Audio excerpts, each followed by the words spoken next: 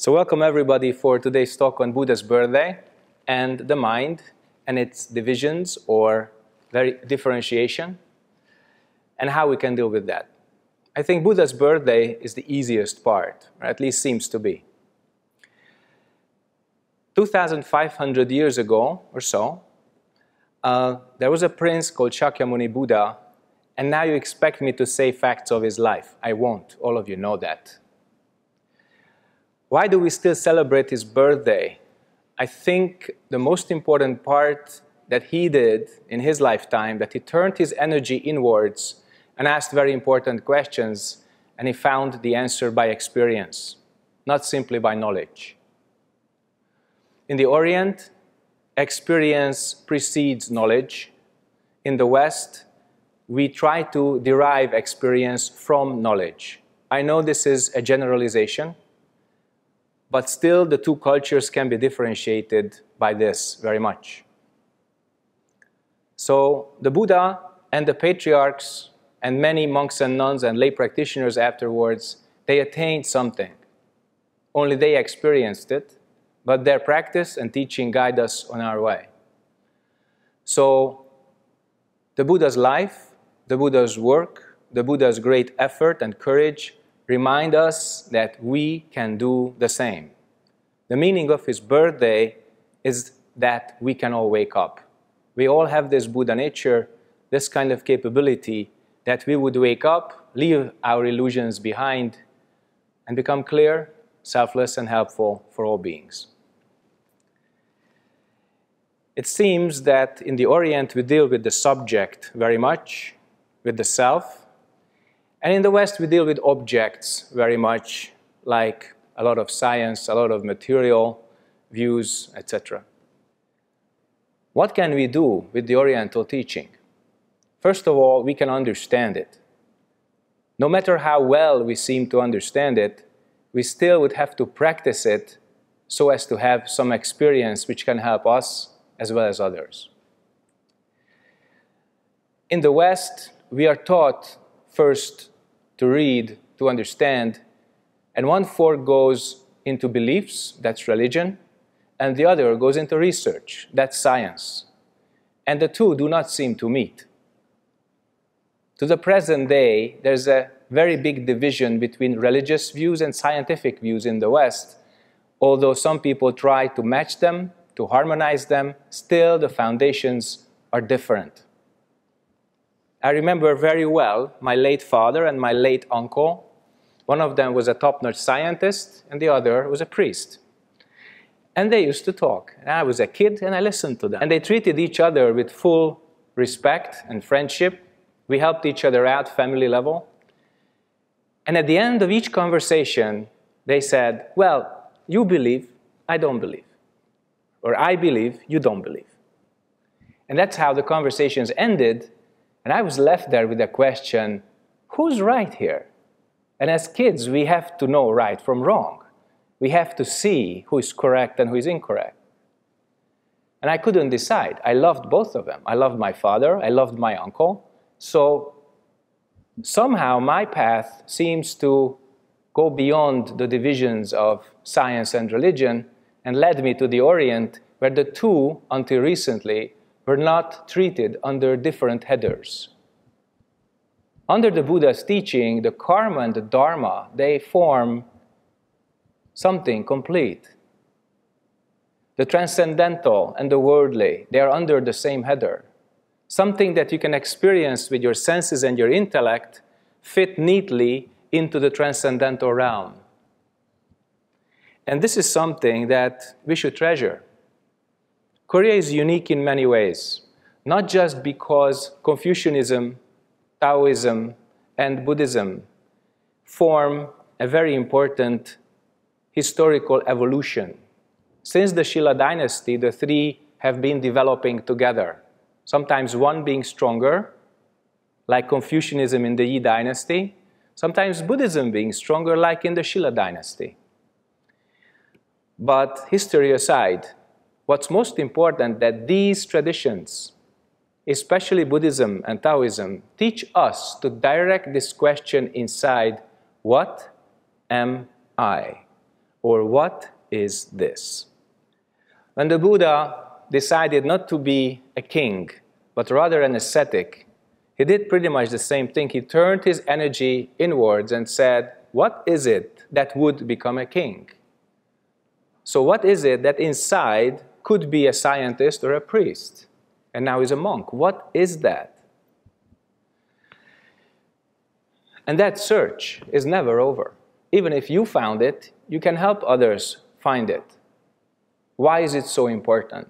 Because as long as we live in illusions, as long as we are in a dream and don't wake up, we make bad decisions. How do we know that these decisions are bad? They cause suffering. They cause bondage. They cause torment. They cause things we don't want, and yet we make those decisions. How? Why? And the answer is, if we establish our lives on illusions, we do not get the desired outcome. We cannot follow our chosen direction. Something interferes, someone interferes. How does that happen, and why? We don't know ourselves sufficiently. And if we take our ego for our true self, that's the biggest mistake we can make. The distance between illusion and reality can be measured by how self-absorbed we are, how much we think we are special, how much we believe the laws do not apply to us. And if we are totally rid of any illusions concerning ourselves, then we know ourselves sufficiently so that we could understand each other's minds. What you don't see in yourself, you cannot see in the other either. So that's why meditation and the practice of this great question called what is this, in Korean Hwadu, is so important. Hwadu practice has many tastes. If you listen to many teachers, you can see the variations. I talk about two stages at this point. One is the verbal stage. When you begin, you have to repeat, like every breath or every other breath, what is this? It's like bringing the mind back to the moment. And when you do that, you leave your karma behind. You leave your dream world behind. And then, after a while, should that be half a year, 1 year, 2 years, the mind does it even without saying so. So the second stage is the Hwadu without words. How does that happen? I give you a metaphor. You can say to the taxi driver, go straight, go straight, go straight, or you can do this. And the taxi driver would understand both. Why is this necessary?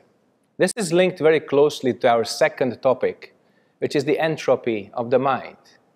When we ask what is this, we refer to the source where everything comes from, where all phenomena come from, where we also come from as a notion, as a human being.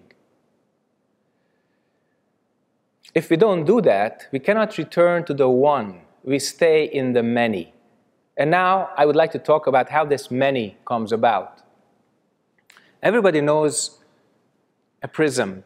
If you put light through prism, it becomes the colors of the rainbow. Likewise, when we are born, we put our energy through the eyes, ears, nose, tongue, body, and mind, so that we have sight, smell, taste, sound, etc., etc. That's how our mind and energy become the colors of the rainbow, the 5 senses and various faculties of thinking. All of this is natural, because otherwise, how would we be human? How would we live? So it's necessary for this basic entropy to appear. But as you read in the Heart Sutra, in the state of transcendental wisdom, there is no such thing. All forms return to emptiness, or the 10,000 dharmas return to the one. That's when the many colors of the rainbow become the light again. That's when the other prism appears and turns back everything to its original state, to the unborn and undying. One of the biggest tasks for us as human beings is to experience that. Why? The sutra tells you about that too. If we believe that it's only the colors of the rainbow that exist, we are afraid of death. We are afraid that one day this would stop and we as human beings would just disappear, become something ugly or nothing, or go to hell or heaven. If we live in these dream worlds, we have not become one. Our multiplicity controls us. The colors of the rainbow is all there is for us, and we haven't experienced the undifferentiated mind as we have it originally, in its original nature. The sixth patriarch had a very, very interesting and tumultuous life. At some point when he was pursued by Haemyong, who wanted to claim the Buddha's relics and thus become the sixth patriarch, eventually caught up with him, and when the sixth patriarch was caught, he puts the relics on the rock, waits for Haemyong, and asks him the question, when you don't think of good and bad, what is your original face? Haemyong heard that question and got enlightenment. Suddenly, all his zeros and ones, all his good and bad, all his patriarch and not patriarch, me and not me, all this entropy returned to the one. And when this one mind disappears, then you wake up. Yes, you heard it right. This one mind also has to disappear, and then you're there. So our capacity as human beings is infinite to make more entropy, to make things even more in disorder, or look at the source of everything and transcend all phenomena and transcend our own chaos and return to something not orderly or disorderly, but something natural. That's where Taoism is very useful. It talks about our true nature or the great way, not just enlightenment or awakening. Many people in the West believe that enlightenment is a bunch of photons hitting your brain. And you know that this is not true. Enlightenment is not about photons. Enlightenment is awakening from your dreams or illusions. So when that happens, everything becomes natural. As the Buddha taught it, as it is. In Sanskrit, tathata or bhuta tathata, things as they are. So this glass is neither good nor bad, neither small nor big. It's just like this. Water, the same.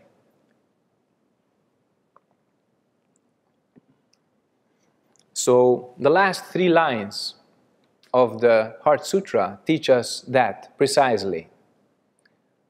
Gate gate paragate parasamgate bodhi swaha. Literally, gate means go through. Go through the gate, become Buddha. So this gate is when everything becomes one, when everything returns to its original nature.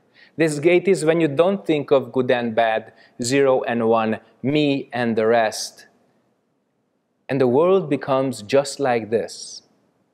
And you don't lose anything except your own illusions, and based on your illusions, your greed and anger and ignorance. That's all there is to lose.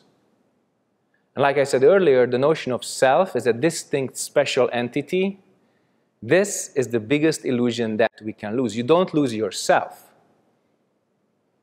Only the illusion of your ego. It's very different. So if you say you have an eye, it's a mistake.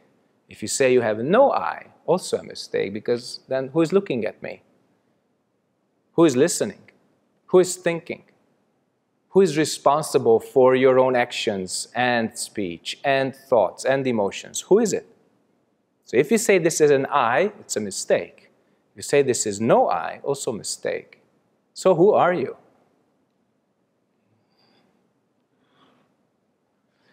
That's why we celebrate Buddha's birthday. So if you have any questions relating to entropy, mind, Buddha, you're certainly welcome to ask. There can be many reasons for this silence. One is that initially you didn't understand what is entropy. Entropy is things in natural disorder, okay? So suppose you open a gas tank here and the gas comes out. In this space, it will distribute totally evenly. Even temperature, even density, even amount of gas particles everywhere. This natural tendency is called entropy. Or when you're in a hotel room, you open your bag and you fill the hotel room evenly with your stuff, making a natural mess. That's also human or personal entropy. And what is it that keeps it really together? It's your sense of order. So some people call entropy disorder or chaos. Some people call order cosmos. But this cosmos is a big bunch of entropy. It's just like as we are expanding, it's a natural tendency to fill all space and time. So how can we find order with this? How can we find order among all these phenomena? And the answer is, attain the moment. If you attain this moment, you find not only order, but you also find peace and insight. Those qualities that you are looking for, they are all at this moment. Neither in the past, nor in the present, nor in the future. Why? Diamond Sutra, the mind which is divided into past, present, and future cannot get enlightenment. The mind which is not divided into past, present, and future naturally stays at this moment. We notice the three dimensions of space, very easy. But how do we notice this one dimension of time? Well, we use watches and clocks and mobile telephones to show us how we choose to measure it. But suppose all the clocks would disappear, all these devices that measure time would disappear, how would you notice that it passes? Well, day and night, and your bathroom mirror, because your face would show you the passage of time, whether you measured it or not. And for eons, we didn't have watches, just the sun and sundials and the stars in the sky and the rotation of the planets and stars, and that's how we measured it, because we wanted to know how much time we have. So the cycle of birth and death is also an entropy, an expansion, a differentiation of the mind, because we started to incarnate. Even the Buddha doesn't talk about it how. That start was never quite revealed, because that start didn't happen in the past. That start is taking place at this moment, always, all the time. We are regenerating our birth and death here and now. That's why if you look at the 16 unanswered questions by the Buddha, one of them is the beginning and end of the universe. He doesn't say whether the universe is finite or infinite, whether it's just God that created it or we are creating it too. The Avatamsaka Sutra says mind creates the universe. Whose mind? What kind of mind? Yours alone? Ours? Human beings? Humans and animals? All beings in the 6 realms of existence? All beings in the Buddha and Bodhisattva realm? Who? What kind of mind is it? It's the same question as in the West. If God created this universe, what is God? Or who? We come to the same point. And that's where Christian mystics shake hands with meditation monks and nuns. Because if you turn this question inside, if you turn the energy inside, if you don't follow your differentiation, your entropy, your chaos outside, you find the answer. It's not somewhere in time and space. It's not somewhere in the sense realms. It's not somewhere where you could grab it, put it into a box and sell it at an auction.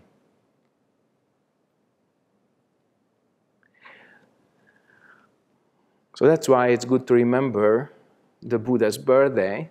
That's why it's good to turn the energy inwards, ask this basic question, this fundamental and clear question, and return to a mind which is clear like space, clear like a mirror. That's our treasure, our true treasure, which we can rely on for many, many lifetimes. Why? Practice creates habits. Even without practice, you can create a lot of habits, but practice creates the habits of awakening. The sixth patriarch, when he was 17 years old, he heard one sentence on the marketplace, which was from the Diamond Sutra, and he got enlightenment right away, full. He immediately asked the monk, "Elder brother, where is this monastery where you are from?" And then he was escorted to the fifth patriarch's place. But it was also said, and it's oral tradition, that the sixth patriarch was practicing 80 lifetimes before he could attain that. That's something not many people would know. So practice creates habits. How come he woke up so quick? Why did the Buddha have to practice for 6 years? Why did Zen Master Joju become Zen Master when he was 60 years old, abbot when he was 80, and he was living 120 years? Why are there so different time spans and experiences of awakening? Why?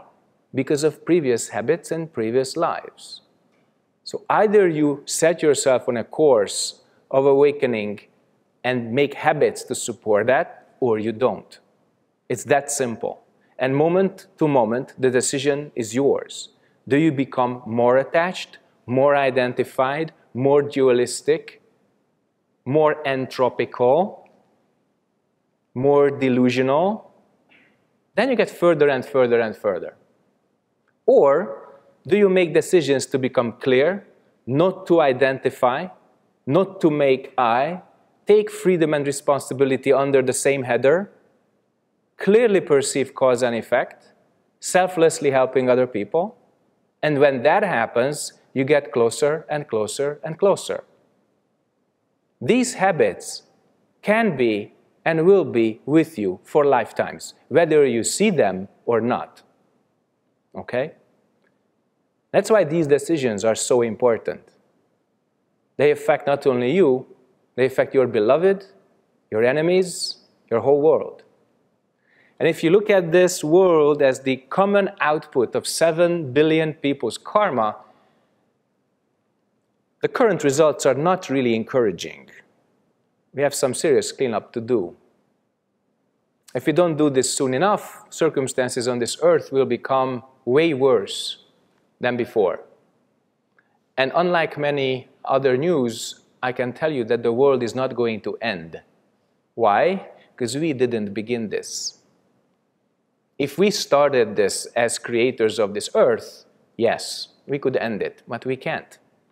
We started to incarnate here as human beings, and we don't see our situations for several millennia. We have all these ideas, who we are or supposed to be, but we don't really see who we are, what we are doing on this planet, and what our true job should be. That's why we are wrecking it. That's why we are killing each other. That's why we make wars. That's why we deplete our resources. Because we do not recognize who we are, why we are here, and what we should do. And we have a lot of time. We have our free will. We have our time and space to move, to create karma or take away. We have all the possibilities. How do we use them? What do we become? And that question is decided by you, by the answer to this, what is this? Or who am I? Or what this decision will turn me into? What do I become by this decision? In speech, in action, in thought, in emotions. What do I become? Who do I become? So moment to moment we have a chance, moment to moment we have a decision to make. And that's why the teaching goes like this. Whether sitting, standing, talking, silent, lying down, dreaming, or in a wakeful state, constantly, without interruption. What is this? And when this question goes without question, without words, then your mind is clear, 100%. Any questions? The more I try to still my mind, the more it becomes, as you already said it, very, these days I have I have small amount of time to talk to people. It's maybe 10 minutes, less than 10 minutes in 24 hours. I keep myself quiet. I don't talk. I don't like to talk with people. So, but inside, it's a lot, and the more I try to steal it, the more it's tricking me. I think too much. Okay. So I have a question for you. Okay. Can you put out fire with gasoline? No. Can you put out thinking with thinking? So if you have this experience, 10 out of 10, it's thinking, trying to control thinking. You can't. It's like you have a messy room and you blow up a hand grenade. It just gets worse. So inside, take one step back. This step back gives you distance, perception, even protection from your own noise, from your own karma.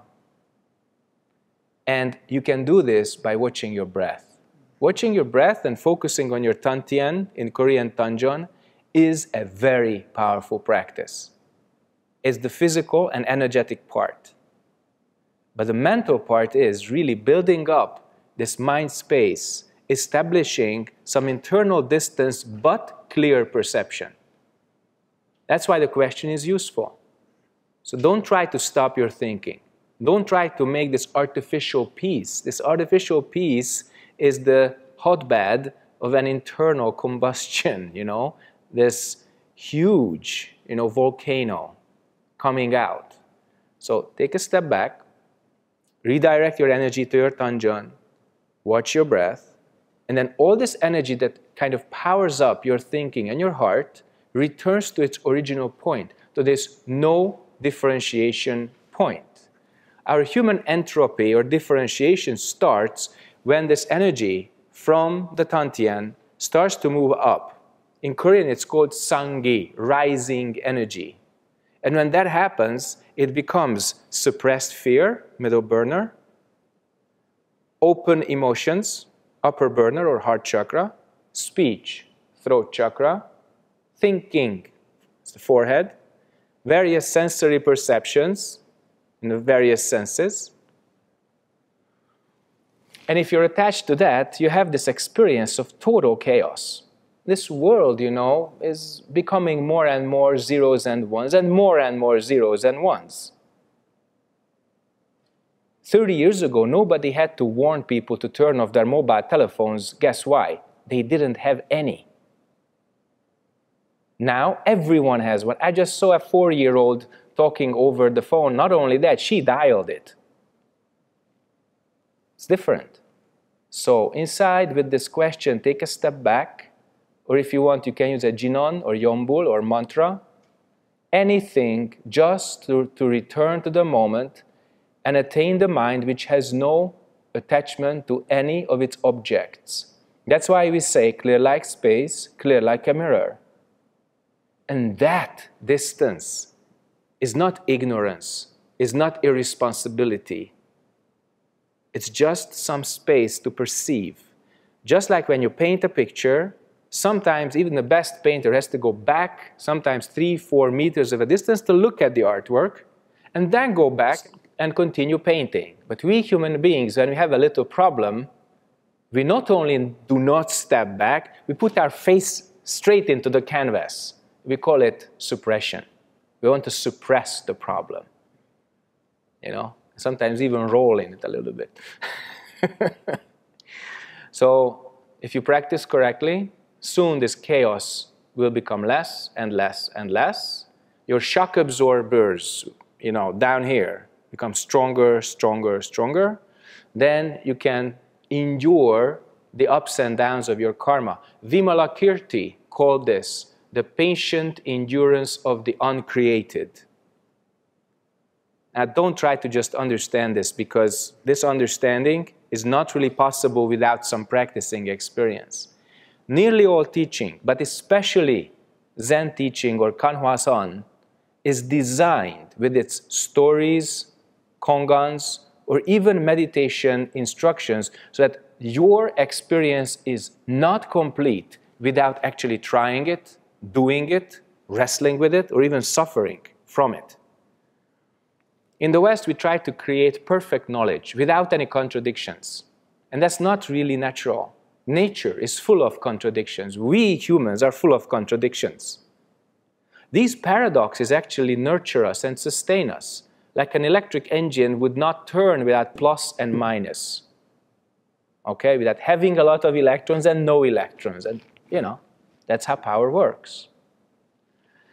In the Orient, Zen masters design kongans in such a way that your mind would be prompted to come back to the moment, attain some intuitive faculties, and let go of this thinking, thus getting rid of this mess or chaos that you refer to. And at first it gets worse, just like you described. I'm trying to do this, and it's just messier and messier. Yeah, that's when your habits begin to scream. But if you do this practice right, as instructed, then this mind space becomes clear, your mind mirror becomes even and undistorted, and you can perceive this karma very well, not identify with it, take the energy out, and then when necessary, you can use it. I'm just wondering, since we're living in this kind of society where after this Dharma talk, people are going to get back into routine, they're going to go have a coffee with their friends or start work, whether it's, being a policeman or a teacher or a variety of different things we do in everyday life.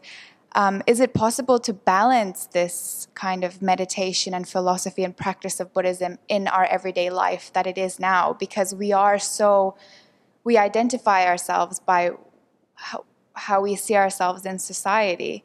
It's so strong that routine and time, as you say, structures our everyday work and habits. That is it possible to perhaps balance the two, or is it possible, one or the other? but it takes effort. Mm-hmm. What you refer to is what we call the habit force of yourself and society together. And just like a good car, your mind needs maintenance. So we clean our bodies maybe several times a day. How often do you sit down and clean your mind? So it needs just maintenance. First, some good refuge in a correct teacher, correct teaching, and correct sangha or practicing community. And once that rooting is done, then you just have to refuel or clear your mind, hopefully on a daily basis. It doesn't take long. Every day, like 30 minutes in the morning, 30 minutes in the evening. Altogether, if you do this for 1 hour, you're pretty much set, plus the retreats that you would embark on. But a car which you take to the car center in Korea, or a body which you take to the hospital if it gets sick, is way less complex than this mind. So at first, at the beginning, it takes a little more work also. But once you are on track, you just need to be a good pilot. Good pilot has two major concerns: navigation, propulsion. So what is the direction of your life and how much energy did you put into it? Both are important. Obviously, if any of them goes wrong, your life can crash, or run out of steam, or overburn, or hit the target, or miss the target. So have a very clear direction for your mind, and then strengthen your center, your shock absorbers, so that this clear mind would remain unmoving even when somebody has a bad opinion on you. Even when people hate you, you wouldn't hate them back, you would stay clear, you would stay spacious, And based on that oneness, you can still radiate some compassion towards them. The social image that you mentioned in your question can be a very powerful feedback because most of our lives we didn't know anything else than that self-image. It starts with our parents. You know, I noticed in Korea how non-judgmental parents are with their kids. In the West, it's very, very early when they say, you're good, you're bad, you're clever, you're stupid, this kind of stuff. In Korea, this doesn't happen, and this is very, very interesting. I tell you one of my first experiences over 20 years ago when I went shopping, you know, to Kyobo, Mungo. It has this huge bookstore with a stationery section. And there was a mother looking at ball pens and paper clips and whatnot. And she had a 4-year-old, max 4 or 5. And imagine the little boy among these huge aisles, you know, up and down, looking. Mom is nowhere. And the little boy started to kind of use his belly power and scream, Oma! And walks. Doesn't cry, doesn't turn to people for help. Say, Oma! Walking, walking, walking, walking. Oma! And after 1 minute, he found her. The mom hugged him. No judgment. How could you lose me? Nothing. Nothing hysterical. And nobody from Kyobo Mungo, which is a busy place, interfered. And I was stunned. I've never seen anything like this. That tells you about clarity. This boy was super clear and nothing special. He just wasn't kind of tainted with any judgments, any false self-image, any kind of routines that would kind of take him off track because he saw some other example and would have followed that. He acted out of his own center, out of his own mind. And that was a fantastic experience. Sometimes you see them, you can ask, how on earth do these innocent-looking kids with spontaneous and bright action and reaction become these atrocious adults that we are? Because we all become adults and we all begin to develop problems and we all begin to be who we do not want to be. And this little kid just threw me totally off. That was fantastic, okay? And that's how this self-image, before it happens, that's how, you know, it works, okay? I hope this answers your question. Return to this child's mind, and since we cannot return to this child's mind without any practice, clean out the noise. Then the signal remained. What was so impressive about this kid, that he had no noise. No noise. One signal, mom, mom, and mom. That was the signal. And then the radar worked, and after a minute, he found her. It was nothing short of amazing. The rest you know. Thanks for your discourse today. Just have 2 questions. One thing is, often we can see and read the sutra, Buddha Sutra, and I just want to know the meaning. The Buddha released the lightings, so-called bangwang, sometimes. So I do not want to, actually I do not know exactly what the meaning is. Buddha always, in a sutra, like we can understand as blessing, but however, this is unclear to me yet when I read the sutra. So what the meanings Buddha is released the lighting to the peoples or something like that. The Buddha releasing the light, you know, it's a phrase in the sutras, as you quote very well. And we don't have to do much with this phrase. All we need to do is really practice the Buddha's dharma, the Buddha's teaching, and then we attain this light. And this kind of attainment will help us. Trying to figure out conceptually what this means is not going to help you. Practice meditation, then you attain this light and become part of this mind stream, which started way before the Buddha. Shakyamuni talks about Buddhas before him, and the Buddha of great love, Maitreya, after him. What's important is that there is a line of mind practitioners.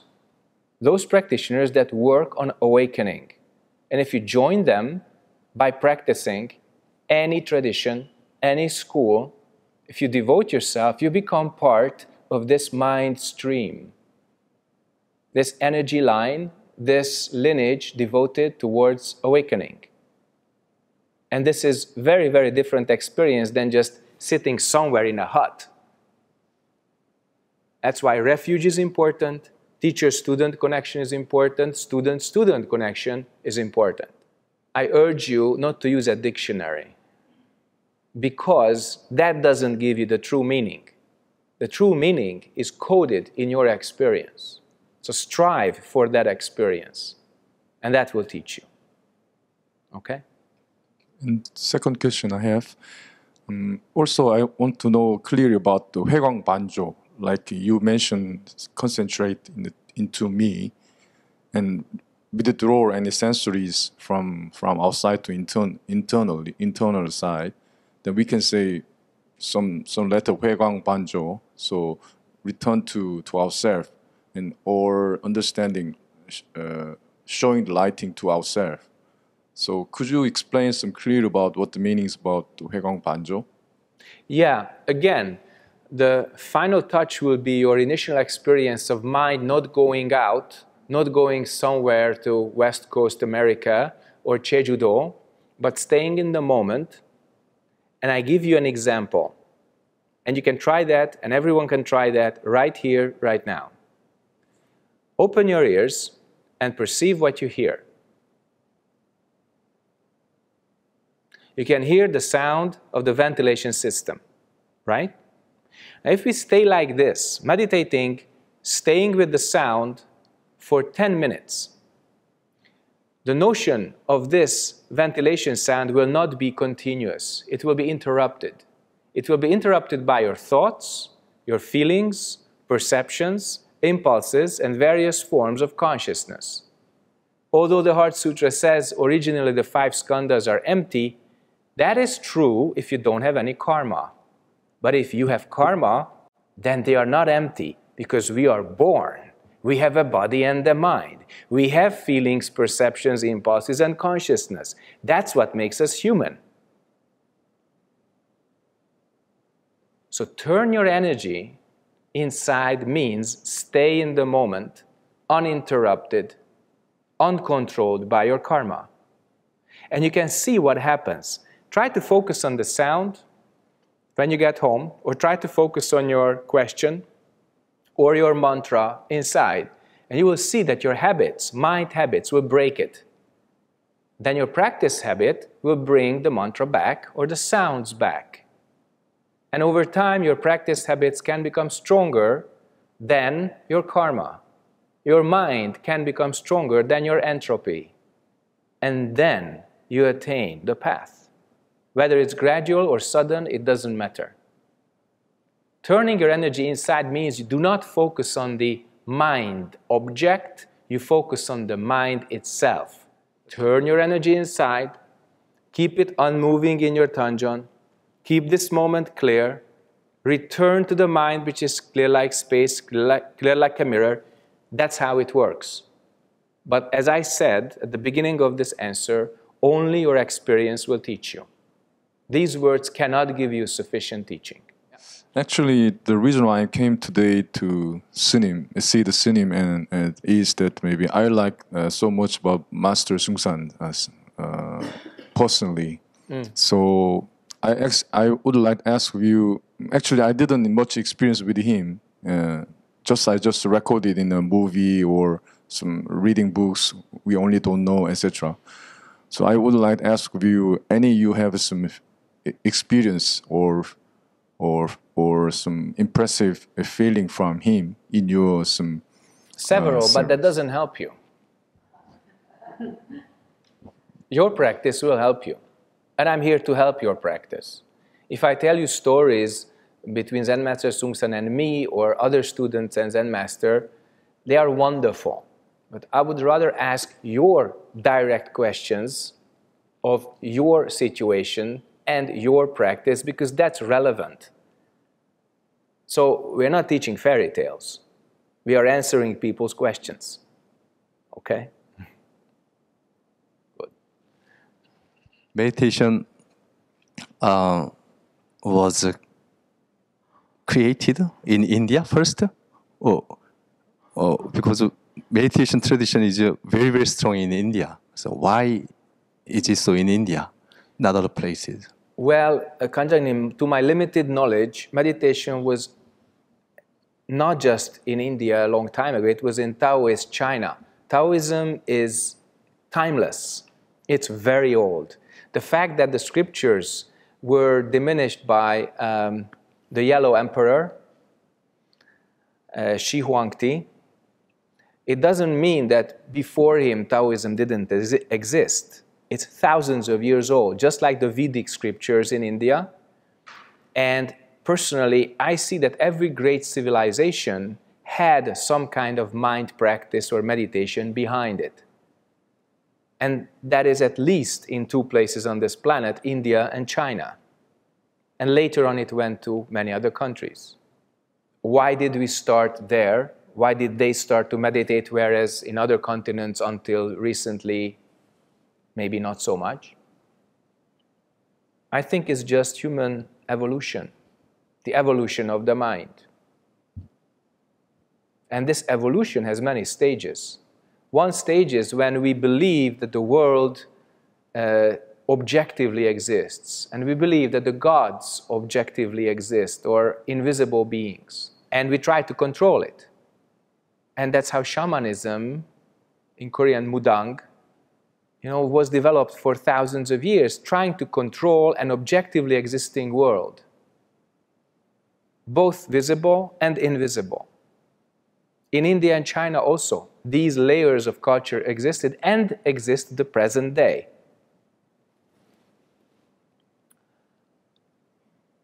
But if you direct your question elsewhere, to the origin of this, to the origin of our mind, to the origin of our feelings and speech and thoughts and actions, and everything changes. And I think the major step in human evolution was that we started to deal with this question rather than trying to control or manipulate the world around us. You can see it in science many times. Some scientific people, they attain something deep inside and they don't know what it is. It just changes their priorities. And they turn to meditation, they turn to some insight. They really wish to attain something more than just scientific results. Religious people, same way.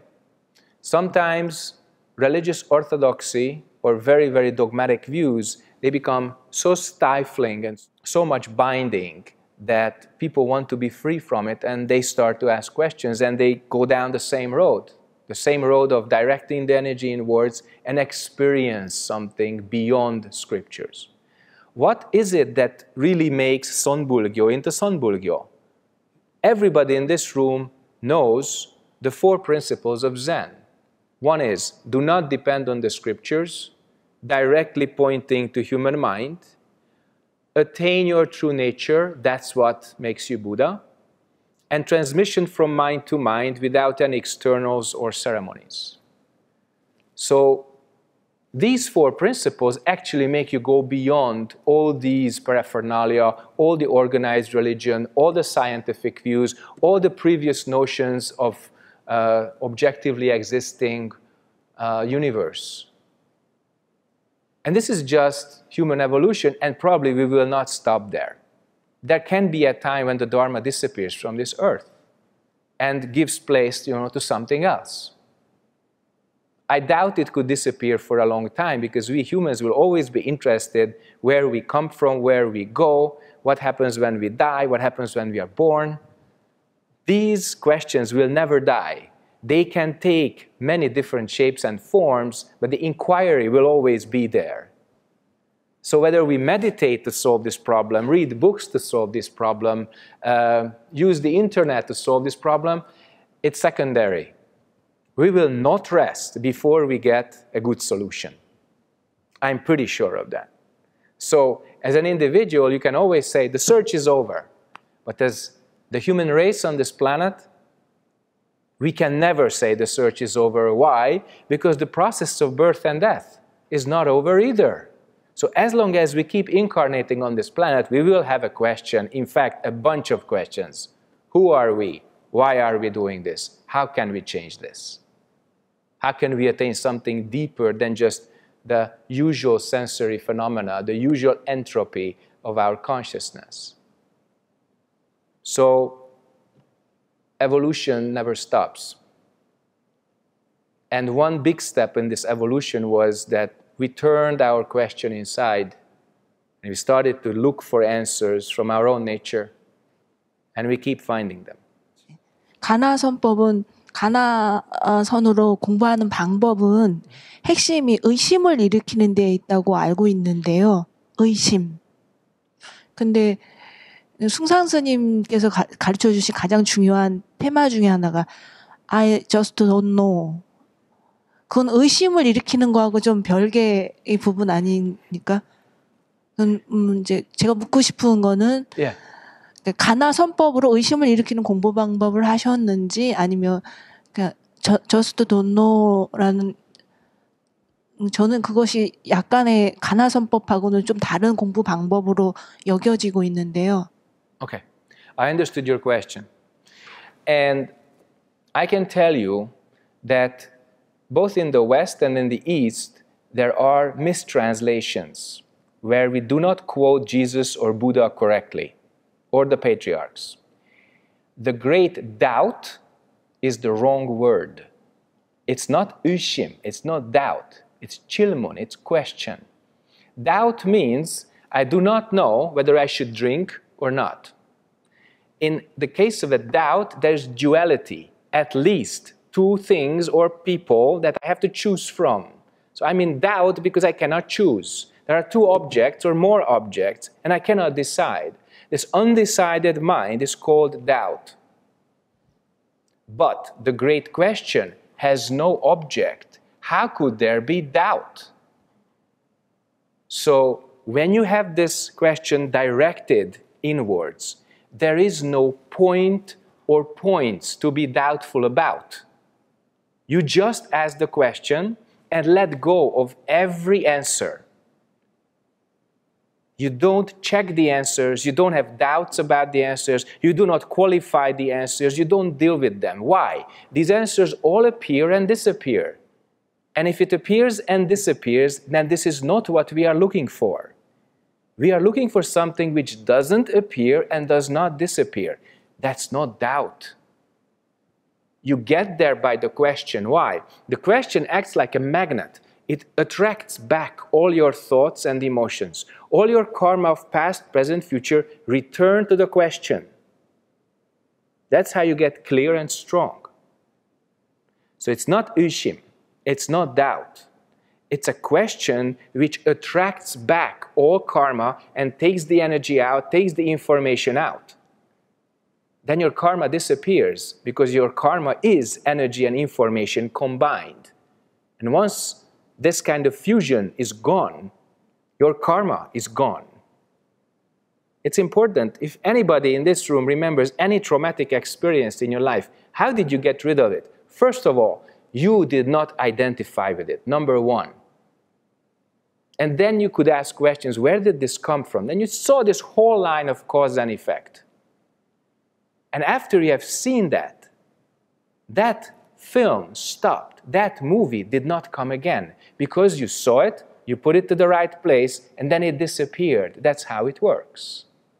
So if you keep the great question, then, since you are not attaching to anything that appears in your mind, you attain this don't know.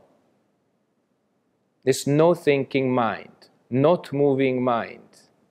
That's when the words of the Huadu disappear, and the Huadu itself remains there. A mind which doesn't think, doesn't move. That's only don't know. There is no doubt. So keep the great question, Sunim. Keep this wonderful practice. Wait until the words of the question disappears, and then this don't know becomes very clear. Doubt means small, very small, 0 or 1, this or that. Great question means go beyond all that, okay? Thank you very much, wonderful question. Anything more? I think this is not a suitable question, this great Dharma talk. That's why you should ask. Yes, but my closest and the oldest one of friends' husband is dying today or tomorrow. No, nobody don't know. Nobody knows. My friends of the husband is dying. Maybe not too late, not too long. He doesn't live by cancer of end of cancer. So. What do I say to him and my friend? They are not the Buddhist and they don't have any religious. So what do I do? Well, I'm going to meet tomorrow.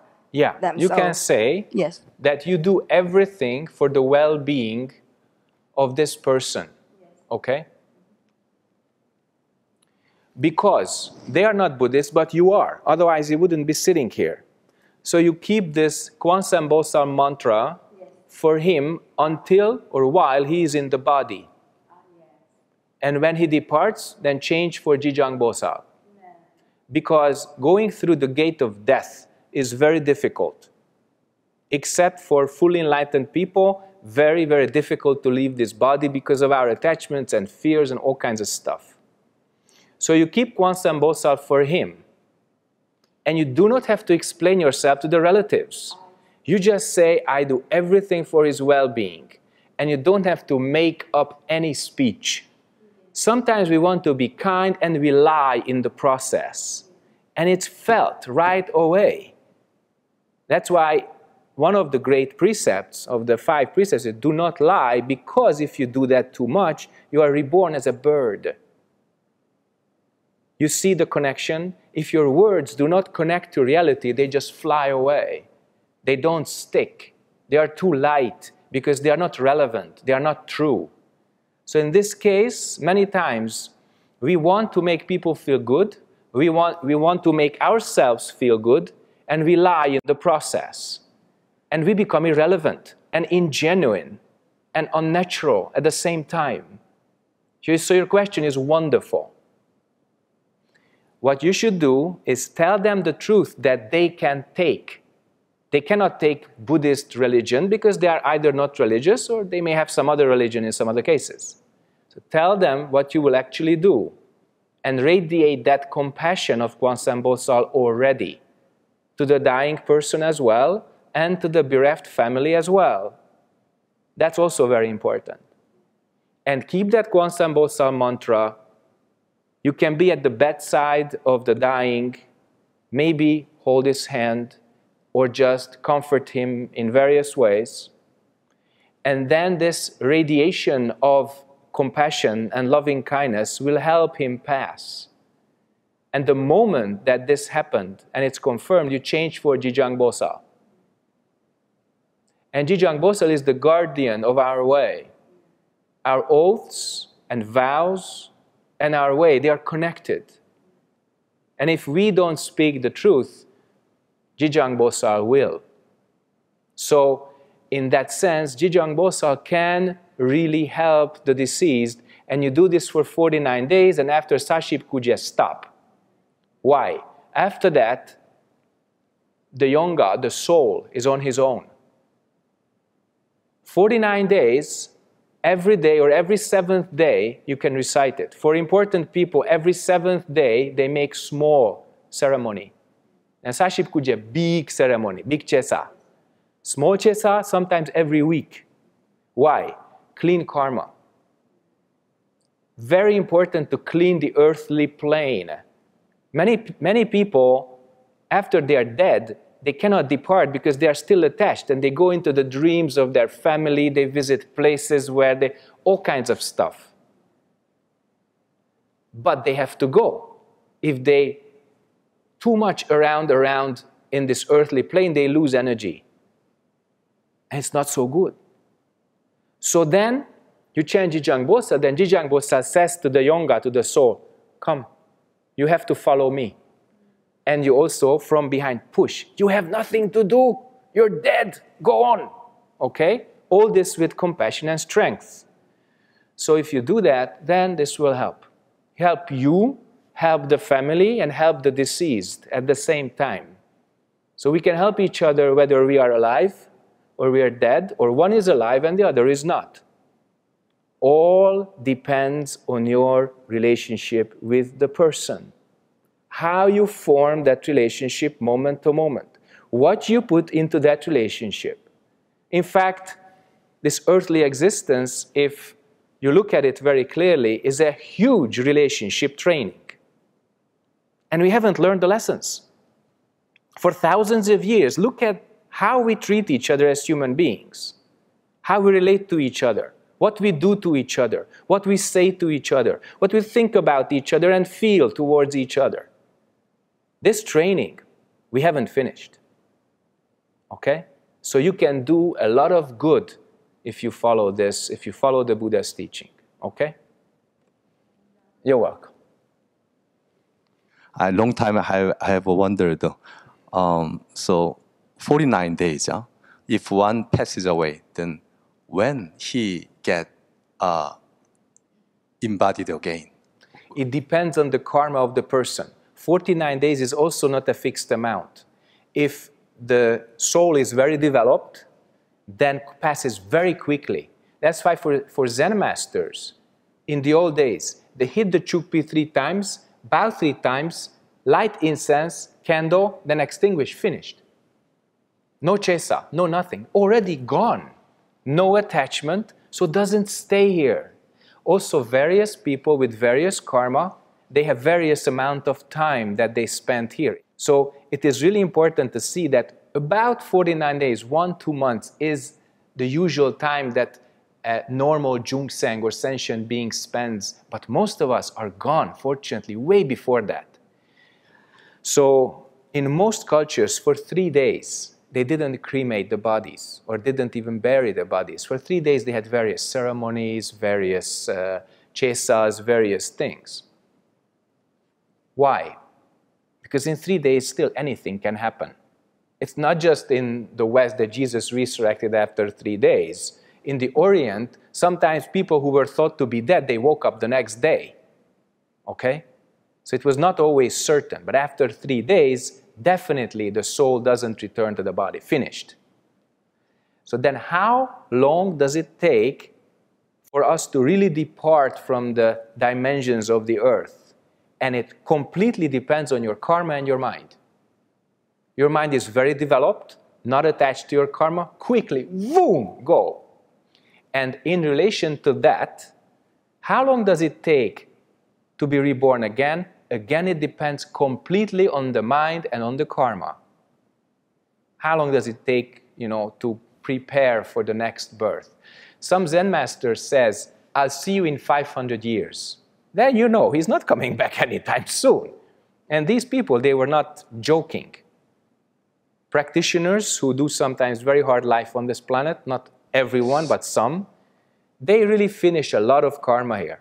So maybe they're not reborn right away. Maybe only in 500 years. So which one is better? So reborn soon or reborn late, long late? Do you like your life? So. Yeah, so good so far. Good soon. So far. So you will be reborn soon. To repeat it.